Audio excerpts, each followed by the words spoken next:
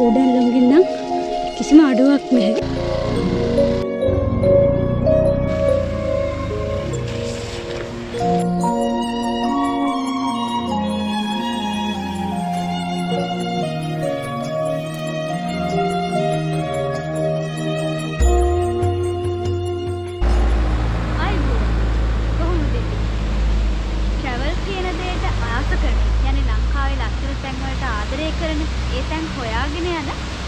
මගේ යාළුවෝ හැමෝම එකතු කරගෙන අද අපි සුන්දරම ගමනාන්තය වරඑළ දිස්ත්‍රික්කයට අයිති වෙන සුන්දරම ගමනාන්තයකට යන්න තමයි අද සූදානම් වෙලා ඉන්නේ.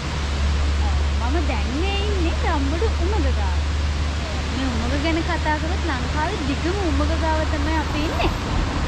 මේ උමග මීටර් 220ක් විතර දිග උමගක්. මේක පහු කරගෙන යනකොට අපිට රම්බුඩ ඇල්ල හම්බ වෙනවා.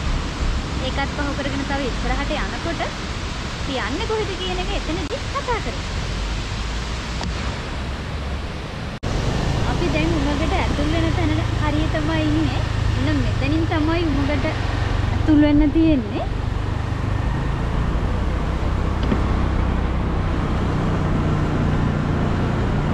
මේ උමග තමයි ලංකාවේ තියෙන දිගම උමග කියලා කියන්නේ මේ රම්බුඩ උමග.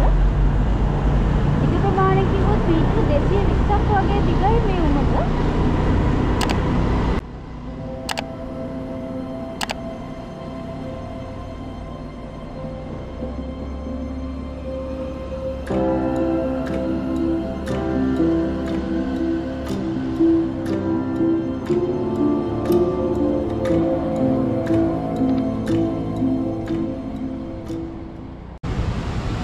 රම්බුඩු උමග පහු කරන් යනකොට අපිට හම්බ වෙන්නේ රම්බුඩ ඇල්ල. අපි දැන් ඉන්නේ රම්බුඩ ඇල්ලේ මැද හරිය. කියන්නේ මේකේ උඩහ පහළ කියන කොටස් දෙකක් තියෙනවා. මේකත් පහු කරගෙන තමයි අපි ඉස්සරහට යන්න ඕනේ.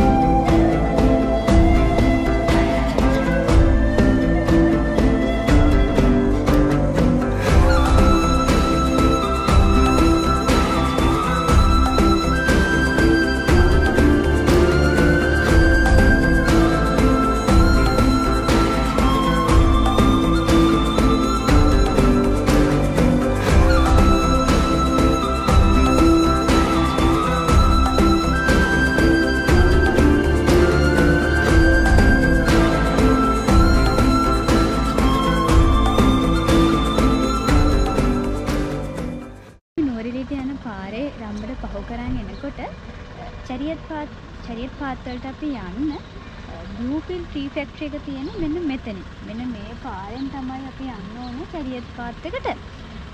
මේ පාර නම් ටිකක් යන්න අමාරු මාර්ගයක් තියෙන්නේ. අපි ගිහිල්ලා හිමීට ඉස්සරහට ගිහිල්ලා බලමු කොහොමද මාර්ගය කියලා.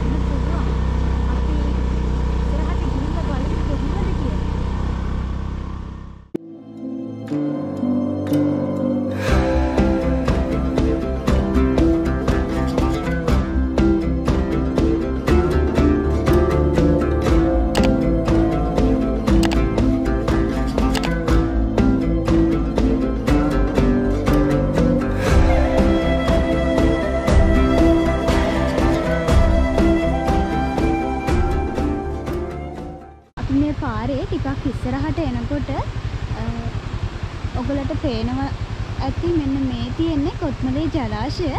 ඒකට පිටිපස්සේ මහවැලි මහසෑය තමයි අපිට පේන්නේ. දැන් නම් අර ඉස්සෙල්ලා කොන්ක්‍රීට් මාර්ගෙන් ආවට දැන් නම් චුට්ටක් අර පාර ටිකක් යන අපහසු මාර්ගයක් තමයි තියෙන්නේ. අපි කොහොමුණත් මේ පාර ඉස්සරහට යමු. අපි ගිහිල්ලා තව ඉස්සරහට ඉස්සර කතා කරමු.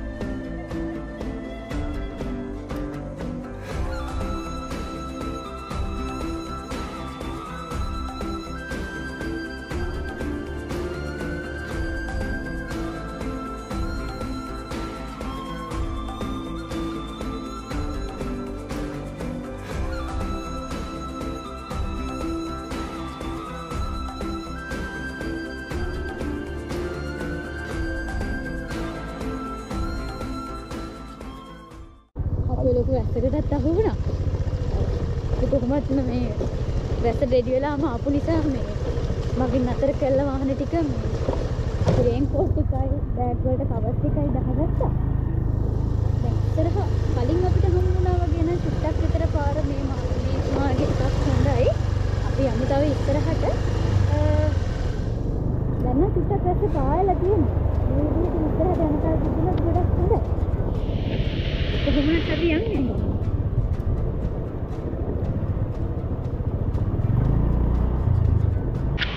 තනින් තන පොඩ්ඩක් අර මඩ වෙලා තිනවා ඉතින්. අපි එතකොට අර එක දිගටම වාහන වල නැගලා යන්න බෑ. මගෙන් ඉතින් කට්ටියට බැහැලා අන කට්ටියට වාහනේට යන්න සපෝට් එක දීලා එහෙම තමයි ඉතින් යන්නත් ඕනේ. හරි සුන්දරයි මේ ගමන. අද මේ අර ගොඩාක්ම මේ පැත්තේ ඉන්නේ දමිළ ජනතාවනේ. ඉතින් අද යාලා තේදල් මෙන් ලස්සන දර්ශනයකුත් බලා ගන්න පුළුවන් අපිට.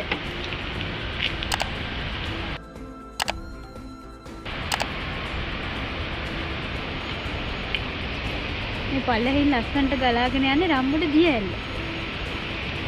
ඒක අපිට ගොඩාක් උඩට යනකල් මම හිතන්නේ මේ දිය ඇල්ලේ කොටස් අපිට බලා ගන්න පුළුවන් වෙයි.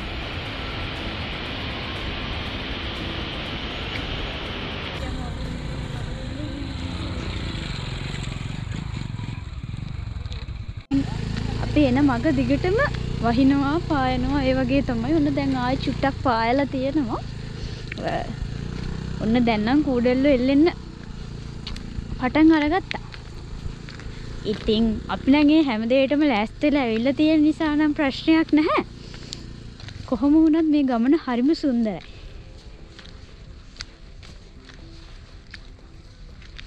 වාහනවල කිසිම සද්දයක් නැතුව මිනිස්සුන්ගේ කාගවත් කිසිම සද්දයක් නැතුව ඇත්තටම මේ නිහඬතාවයේ බුදුම ලස්සනක් තියෙන්නේ. පොඩ්ඩක් අහලා බලන්නකෝ ඒක.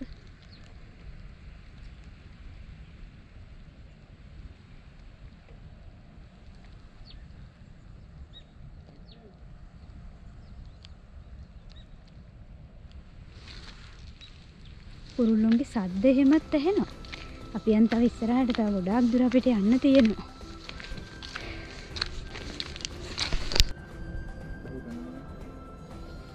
අපි දැන් මේ ඉන්නේ ප්‍රෝටෝක් වතුයායේ.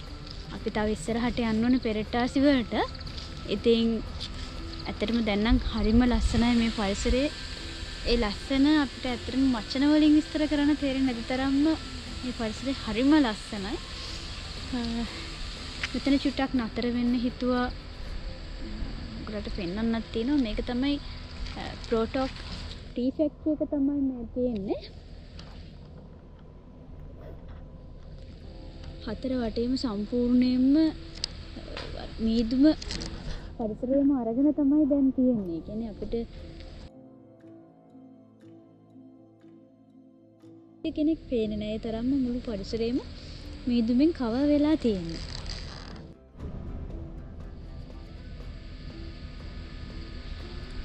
ඔයගොල්ලන්ට මේ ටී ෆැක්ටරි එක පේනවද දන්නේ නැහැ. මොකද ඒ තියෙන හරිය සම්පූර්ණයෙන්ම මීදුමින් කවර් වෙලා තියෙන්නේ.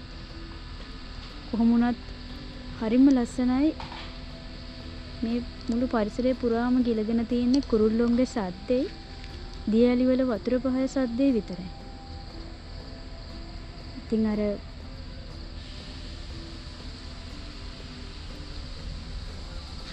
ඒකාකාරී ජීවිතයක් ඇතුළේ ඉඳලා අපි මේ වගේ නිවිච්ච තැනකට ආවම ඒ දැනෙන සතුට ඇත්තටම වචන වලින් විස්තර කරන්න බෑ. අපිට ඒ දැනෙන ඇත්තට මේ දැනෙන ෆීලිං එක ඕගොල්ලන්ට වීඩියෝ එකකින් පෙන්වන්නට වඩා ඕගොල්ලෝ මෙතනට ඇවිල්ලාම බැලුවා නම් තමයි ඒ ෆීලිං එක ඒ විදිහටම ඕගොල්ලන්ට විඳ ගන්න ලැබෙන්නේ. අපිට තව පොඩි දුර යන්න තියෙන Chariot Path වලට.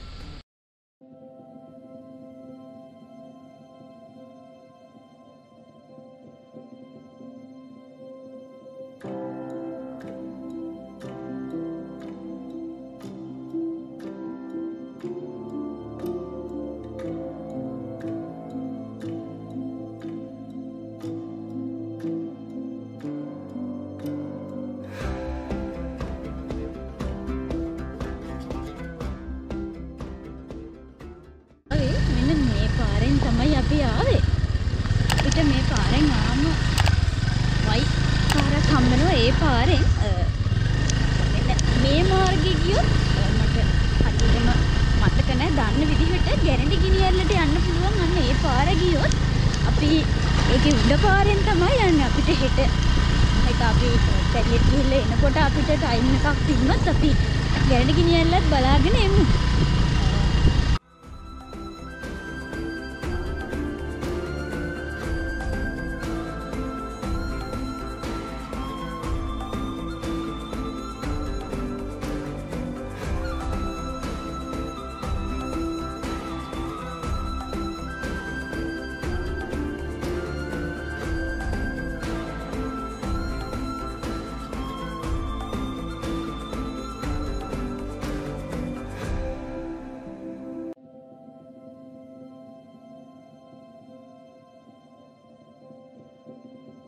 මම දැන් ඉන්නේ පෙරට්ටාසේ පරණ ස්පිරිතාලේ ගාව. ඉස්සර මෙතන බෙහෙත් කරලා එහෙම තියෙනවා. දැන් නම් ස්පිරිතාලේ වහලා තියෙන්නේ. අපිට දැන් වෙලාව මම දැන් හවස 3 විතර වුණා. මොකද මේ අපි අතනින් උඩට ආවට එතන අර හැරෙන මංගුවක් තියෙනවා. ඒ හරිය මේ කට්ටියට අවසරයක් නැතුව ඇතුළට එන්න දුන්නේ නැහැ. ඊට පස්සේ අපි බොහොම අමාරුවෙන් අවසර අරගෙන කොහොම හරි ගමනට අපි කට්ටියට අපිට අවසර ගත්තා. කට්ටිය ගියා. මාත් පල්ලෙහාට යනවා. අපි යන ගමන් විස්තර ටිකක් කතා කරමු. මෙතනදී මේ අපිට අර අපි ආවේ බයික් වලින්. ඉතින් අපේ බයික් එක එහෙම මේ මෙතන උඩ යනකොට ගයක් තියෙනවා. ඉතින් අපි එතනින් බයික් එක එහෙම දාලා කරලා තමයි මේ යන්නේ. බයික් ටිකයි හෙල්මට් එක එතන දාලා බෑග් ටිකක් අරගෙන අපි කොහොමත් ඇස්සට රෙඩි වෙලා වෙන්නේ. ඉතින් ඒ නිසා අපි දැන් යනවා පල්ලෙහාට යන්න. කට්ටිය ඔක්කොම ගියා.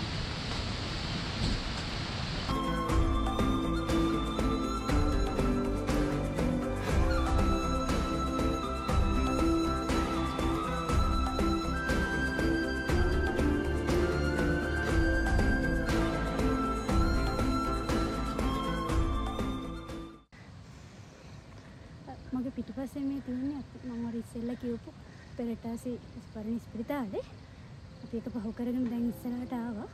මෙතන ඉඳලා තමයි දිගටම ගමන යන්න තියෙන්නේ. අපි ගිහින් බලමු.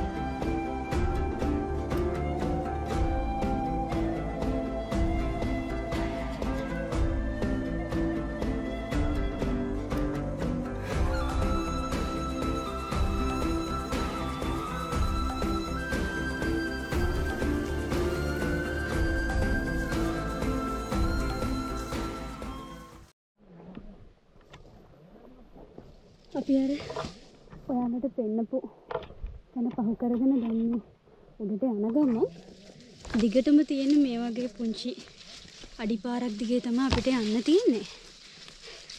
මොනවා නැතත් කුඩැල්ලුන්ගෙන් නම් කිසිම අඩුවක් නැහැ. තියෙන අඩියට කුඩැල්ලන ඉන්නවා. අපේ අඩි සද්ද ඇහුනම කනිකරම හෙන්නේ කුරුල්ලුන්ගේ සින්දු කියන සද්ද විතරයි. ඔයගොල්ලෝ පොඩ්ඩක් අහුම්කන් දීලා බලන්න.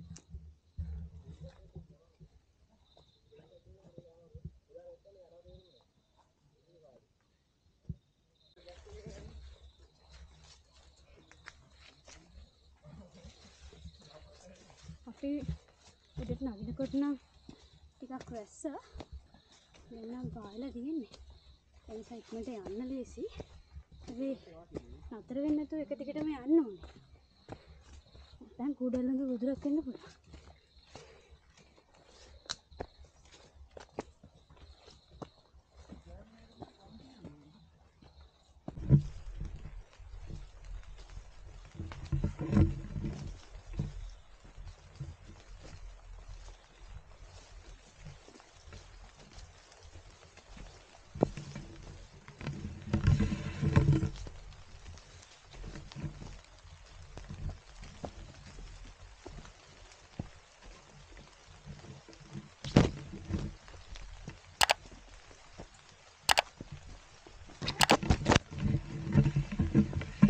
දැන් නම් හොඳටම වහිනවා.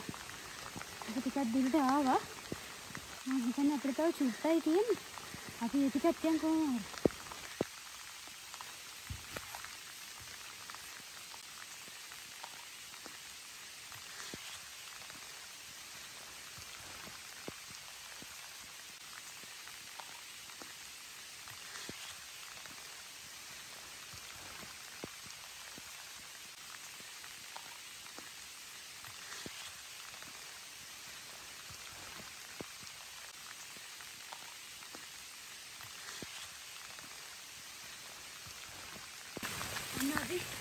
ඇසත් එකම තැන්නට ආවා. දැන් වැඩේ තියෙන අද උග කට්ටිය ආපු නිසා අපිට අතර වෙන්න කමක් නැහැ වගේ ඉන්නවා.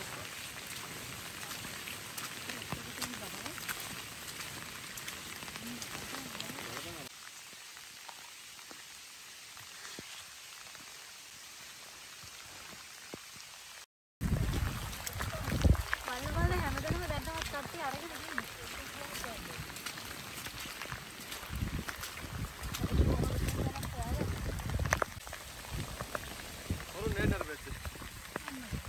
නේද?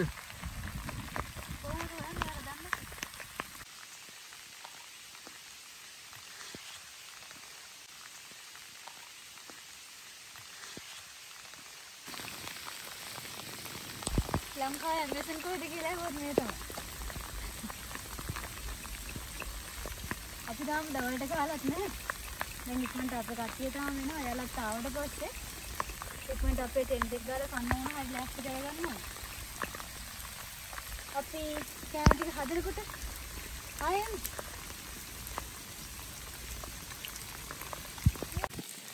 පල්ලිහා හරියේ ඩොක් කට්ටිය දැන් ගහලා ඉන්නේ. අපි බලන්නේ ගොඩාක් යන්න පුළුවන් මොකක් හරියට ගිහිල්ලා එක දවසේ උදේට මිනිස්සුක බලා ගන්න පුළුවන් තැනක් බලන්න. සමහරක් අය කියයි මේ වැස්සේ මේ තෙමාගෙන තිබුණේ මොකක්ද මේ? අපි මේක තමයි අපේ ජීවිතේ.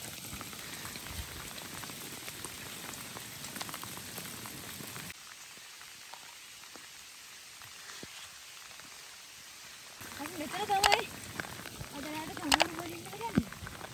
අපි දැන් දෙකක් ගහනවා. පොඩක් වැස්සක් නිසා අපි ඉක්මනට ඒක ගහගන්න. මේක වෙන නිසා අද නම් මොකද දැන් නම් මොකදම පේන්නේ නැහැ. අපි බලාපොරොත්තු වෙන එක විදිහට ලස්සන view එකක් බලා ගන්න පුළුවන් මේකේ.